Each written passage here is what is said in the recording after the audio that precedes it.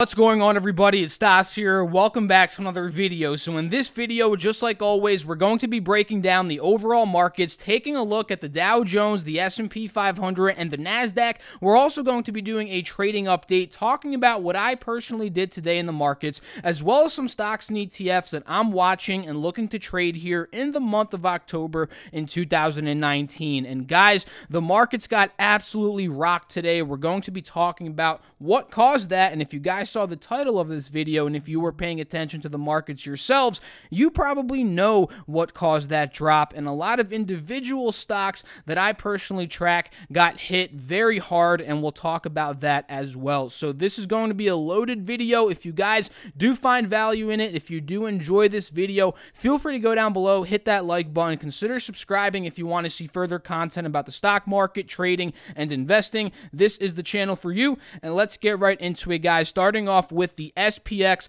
the S&P 500 index, the 500 largest publicly traded U.S. companies. We ended up closing the day down 1.23%, down $36.49. We finally broke below 29.50 today, and we closed below it, so that's a very good sign for the bears. And if you guys have been following my videos for the past couple of weeks, we've been talking about this critical level at 29.50, which was an old resistance back in the end of April of 2019. We obviously broke above it, hit that all-time high. We pulled down, making it a resistance again, and then when we recently broke above it in the beginning of September, I'd say, we made it a support again. So now that we broke below it, there's a lot of room to drop here in the S&P, with the next closest support I'm personally seeing here is probably around $2,900 flat, right? If we pull this level, I don't have it drawn out here quite yet, but right now I'll draw it for you guys.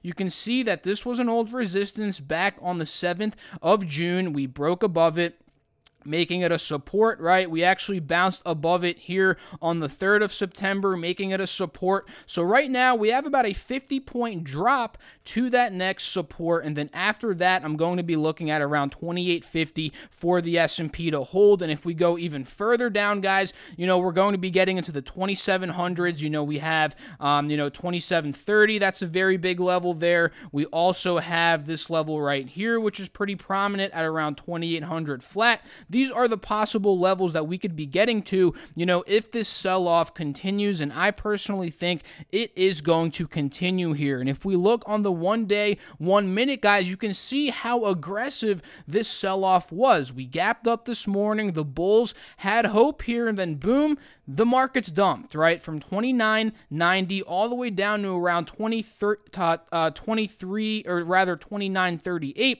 That was about a 50 to 60 point drop from the peak to the low of the day, which is absolutely crazy, right? And the bears took over here towards the end of the day as well. The bulls tried to break us out of that 180 SMA resistance. They failed. We ended up making a lower high, and then ultimately we tried pushing to a lower low, but we didn't. So for tomorrow, guys, I'm going to be watching the futures, the large caps. What are they doing, right? Are they gapping down in the morning? That could tell me that we did push to this lower low, and the downtrend at that point is continuing, right? If we zoom out a bit to, let's say, the 20-day 1 hour, you can clearly see this is a downtrend, right? We failed to break out of the 50 SMA resistance, which was a level we were talking about in yesterday's video. On this hourly chart, we got rejected clearly at a lower high, and we dumped. If we go back to the 184 hour, the only positive thing that the bulls have right now, one of the only positive things,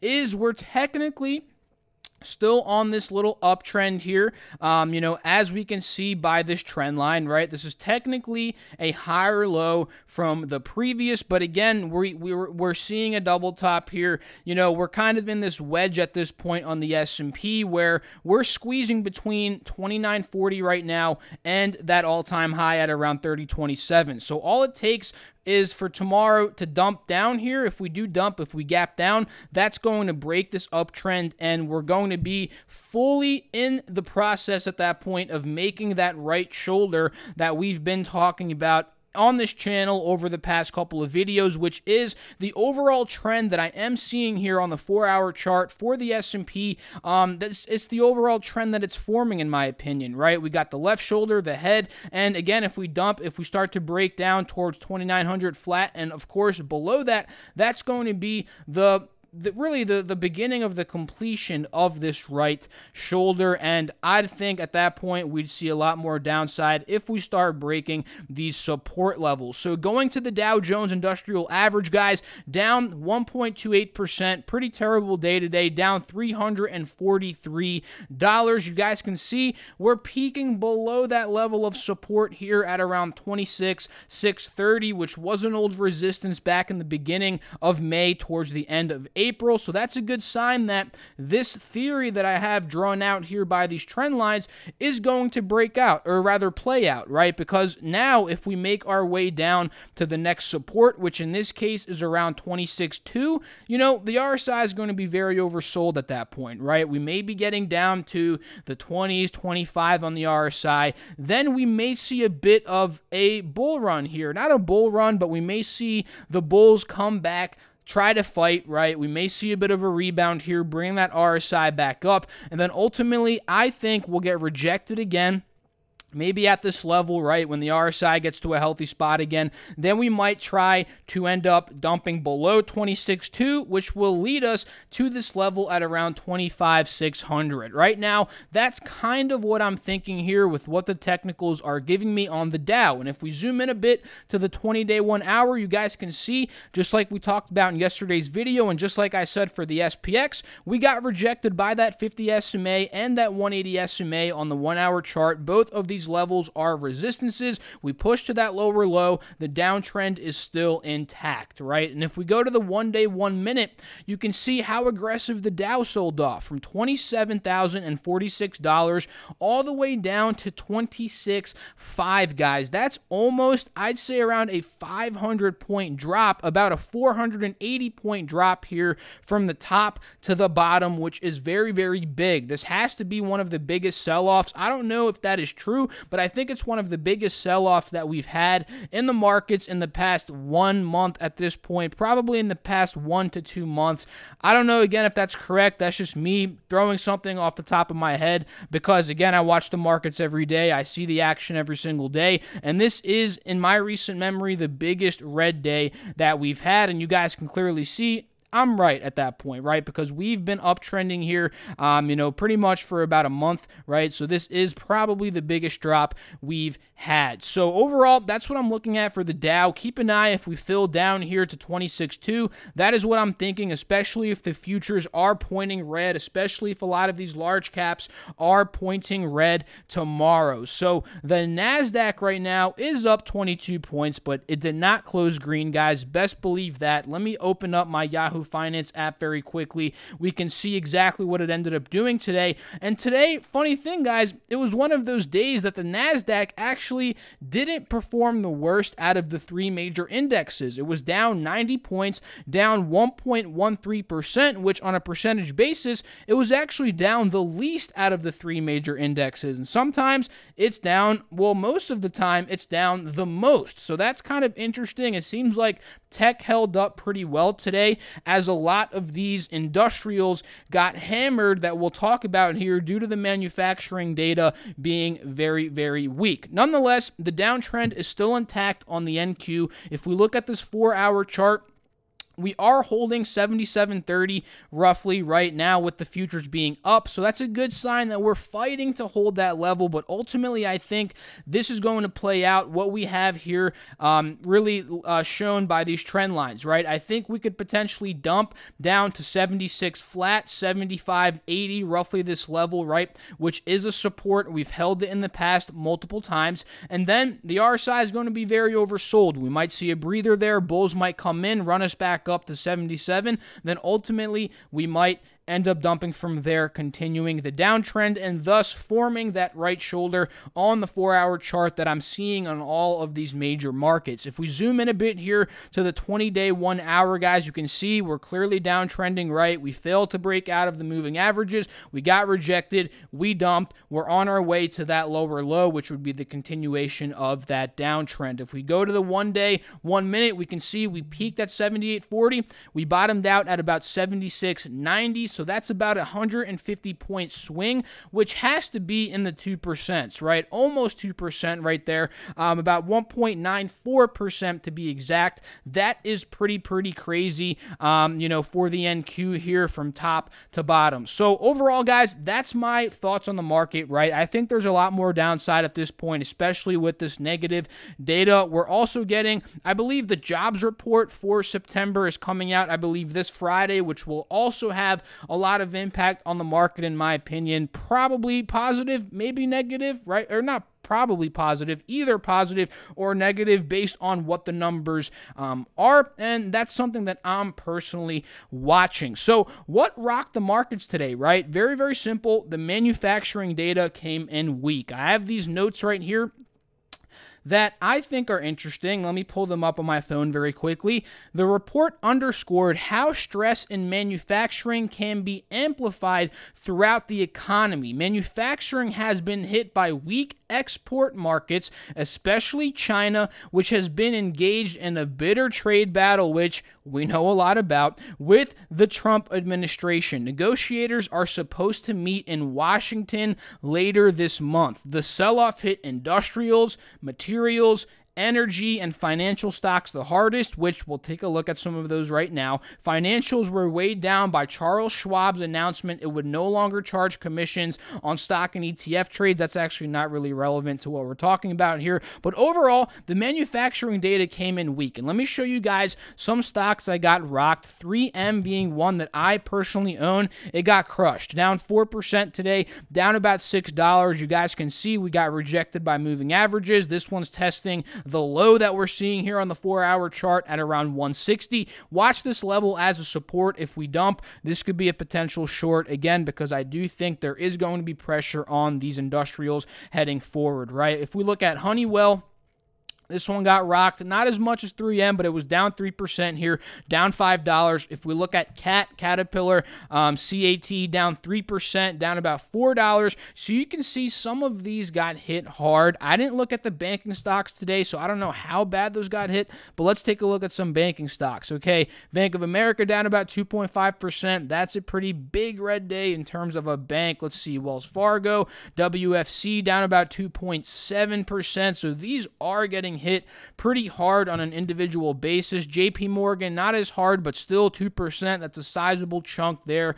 Goldman Sachs, let's see what they did. 2.19% in the red, down about $4.54. So you can see some of these stocks here, guys. Let's take a look at Boeing. I don't know if this one got hit.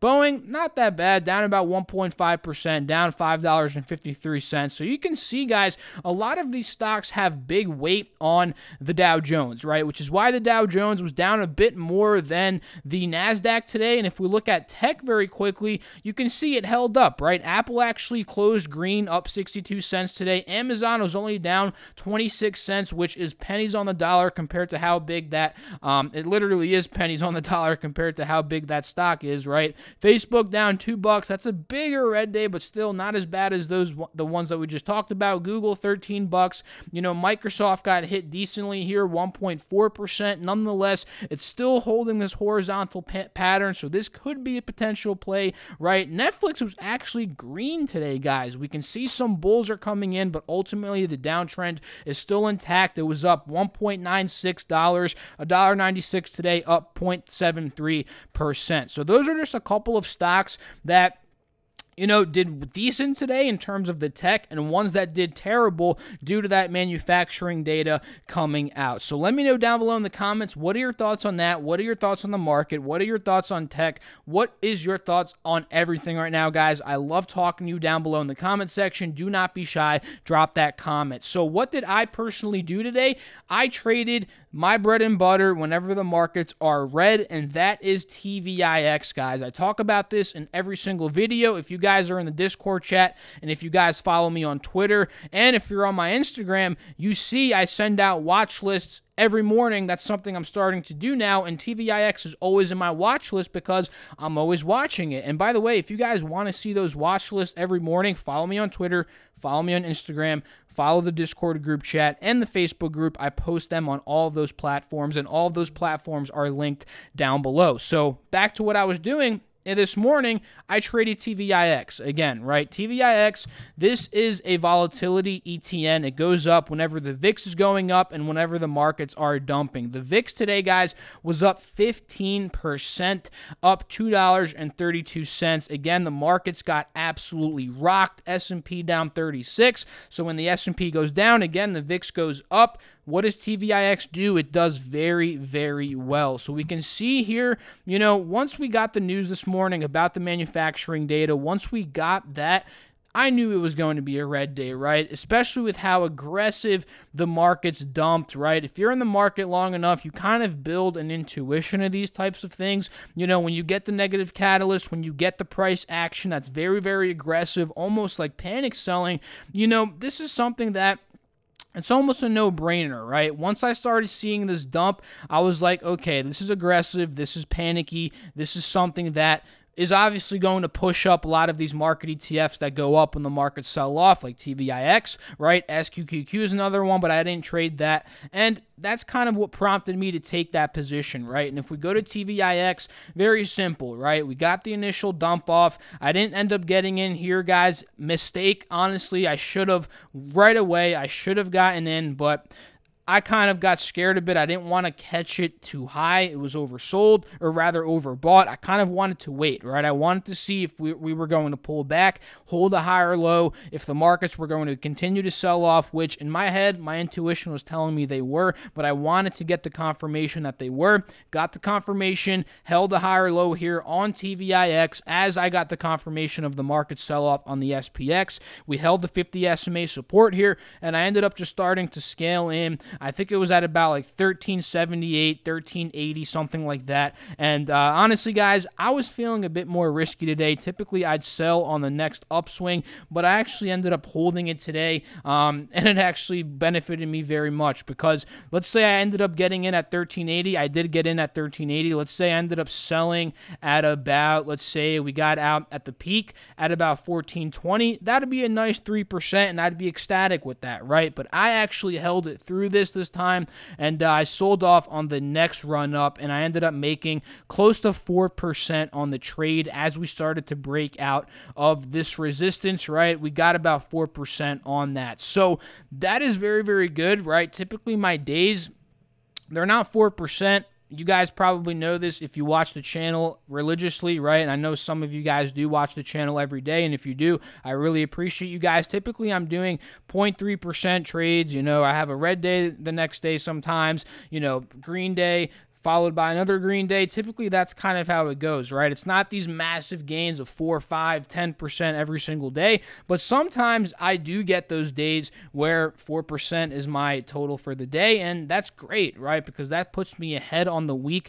by a sizable margin, even if I get, you know, a 0.5% loss here tomorrow, 1% loss, whatever it may be. Overall on the day, I'm still, or rather the week, I'm still going to be up, which is very awesome when you do get one of those nice trades where you get a nice cushion to kind of kick off the week, and that's kind of what I ended up doing today. So to transition into what I'm watching, guys, it's very simple, right? With these markets closing at levels where I think there's more downside, and with these weak manufacturing data points that we got, right, and with the jobs report coming here on Friday, you know, I'm waiting to see if the markets dump more, and I'm looking to trade, again, TVIX, which is what I traded today, SQQQ, which goes up whenever the NASDAQ is selling off, and SPXS, which goes up whenever the S&P 500 is selling off. This market ETF's watch list, this is going to be my bread and butter. Honestly, guys, with the market selling off here, it's going to be kind of risky to take a swing trade unless the markets find a bottom, which at this point, I'm just being very, very cautious about, right? Because I'm not looking to force anything. I'm looking to be like, okay, this is looking like a bottom on this stock, this market, whether it's the S&P, the NASDAQ, the Dow, and then maybe I'd enter into a swing. But again, I just think there's more downside, which I'm going with my gut here, and then that's going to lead me to trade these more than the typical swing trading of large caps that I like and that I think is my bread and butter over the past couple of years of trading, right? But the thing is, guys, you have to be adaptable as a trader. You know, sometimes when these markets are dumping aggressively and you can't really swing trade, you have to be like, okay, maybe I'm going to hold some of these market ETFs for a day or two, even though that's risky, right? But you could do it. Maybe I'll hop in and out of these intraday instead of swing trading. Maybe take those profits and hold them for when the market recovers, and then you could put swing trades, put it in swing trades, right? These are some things that you could potentially do, right? I'm going to be watching maybe these industrials, right? We talked about CAT.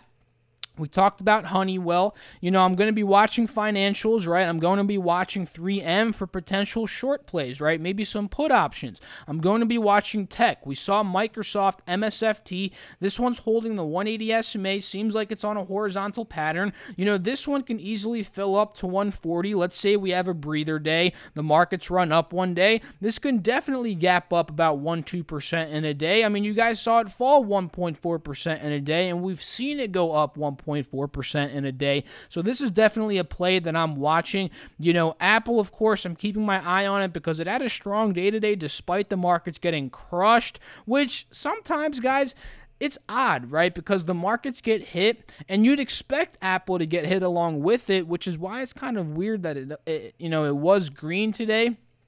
But nonetheless, right, you know, we might be breaking up to all-time highs here, right? Who knows? That's kind of what I'm watching. So that's it for this video, guys. I kind of wanted to keep it more compact, right? Keep all the information compact. I hope you guys found value in it. If you did, feel free to go down below, hit that like button, consider subscribing if you do want to see further content from me, and let me know down below in the comment section, again, what are your thoughts on the market? What individual stocks are you watching? And do you like it when the markets drop? I love it when the markets drop, me personally, because I like shorting stocks, not really shorting stocks the traditional way, but trading these market ETFs that go up when the markets sell off. It's not shorting, right? But I shouldn't really say that term because it means something else, but I'm looking for it to mean trading TVIX, but just scratch that. That's kind of confusing, but I like taking my profits and funneling it into long-term dividend stocks, dividend growth stocks. That's one of my strategies here in the market,